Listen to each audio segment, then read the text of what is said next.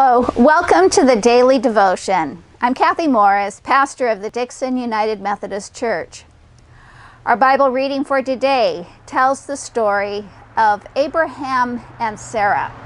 Abraham and Sarah, as God had called them to be in a special covenant relationship. It was a relationship that they would receive God's blessing through God's love, but it was also a relationship through which they would be sharing God's blessing to all the world. So let us listen to this reading from the book of Genesis, chapter 12, verses 1 through 9. The Lord said to Abram, "Leave your land, your family, and your father's house for the land that I will show you. I will make of you a great nation and will bless you. I will make your name respected, and you will be a blessing. I will bless those who bless you, and those who curse you I will curse. All the families of the earth will be blessed because of you." Abram left just as the Lord told him, and Lot went with him.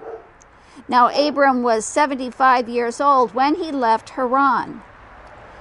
Abram took his wife Sarai, his nephew Lot, and all their possessions, and those who became members of their household in Haran.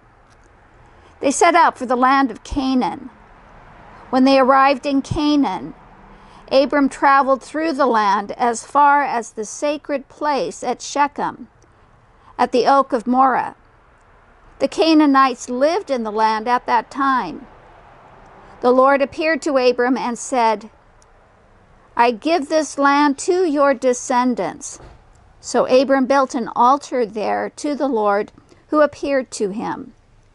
From there he traveled toward the mountains east of Bethel and pitched his tent at Bethel on the west side and Ai on the east.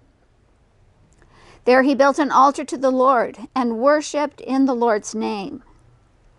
Then Abram set out toward the arid southern plain, making and breaking camp as he went. To become God's covenant people is not just a matter of words, it's a matter of action. And so Abraham and Sarah moved. They moved with God's calling. It was a practical decision, it was a spiritual decision. And we know that because in each place that they went, they built an altar. They built a place to worship God. This week, we are celebrating the 150th anniversary of the move of the church building from Sylvieville in 1870 to Dixon. It was an important time in the history of this area. Sylvieville had been established as a stopping place between Sacramento and the Bay Area. It was a coach stop with a hotel. It was in 1858 that a small group of people decided that they would establish a Methodist Episcopal church. And then in 1866, they built a building, a permanent place in which to worship God. And then things changed. The Transcontinental Railroad was built, and the town of Sylvieville, its residents, the houses, and the church itself moved to a place that would become known as Dixon along the railroad line. This was a practical decision. It was a spiritual decision. And in that decision, it was not just a matter of words, it was a matter of really hard work. Moving the church building took a lot of work. They had to begin several weeks before the actual move took place in the month of September to get underneath and start lifting the church building off of its foundation using house jacks that would have been turned as they then brought the building up high.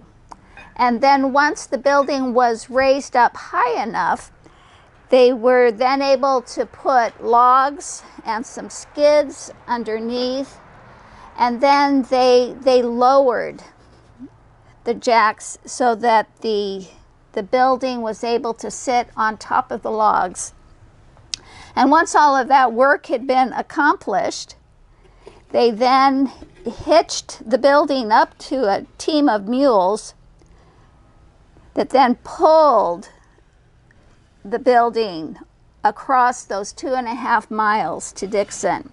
And each time one of the logs came out at the back, they would move it around to the front. That took real dedication. To be God's faithful people requires work.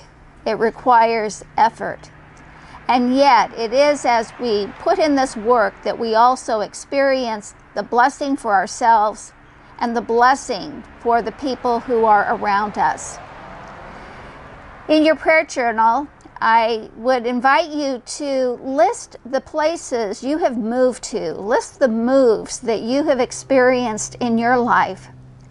And then as you think about each one of those moves, to ask yourself the question, how did I experience God's calling at this point in my life?